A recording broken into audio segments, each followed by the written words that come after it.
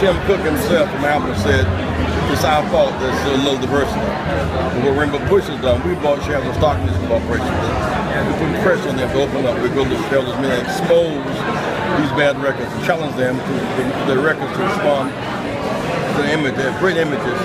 There's a gap between the images and their records.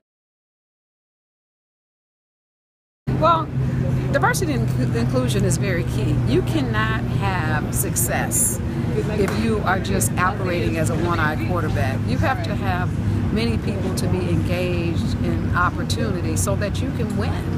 And if you left half of your players on the field, you cannot win the game. So in this new economy that we have, everybody needs to have a seat at the table so that the companies in America can win economically.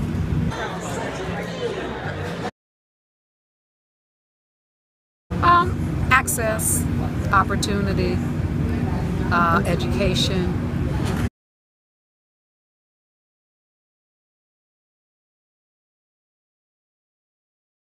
I think social media has really allowed me to stay connected to my audience in a very authentic way. They know it's me.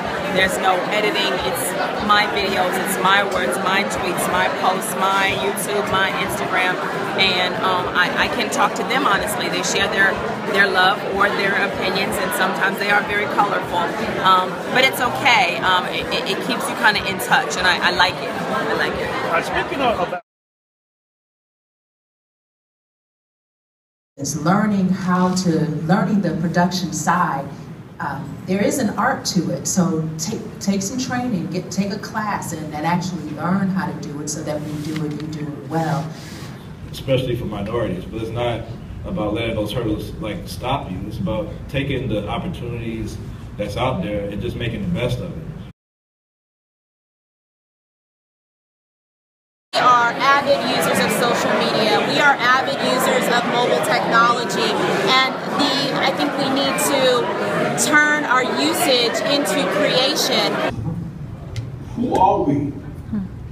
We represent, well, we're like, the people locked us out like one-eyed quarterbacks. They couldn't see us. Culturally blind.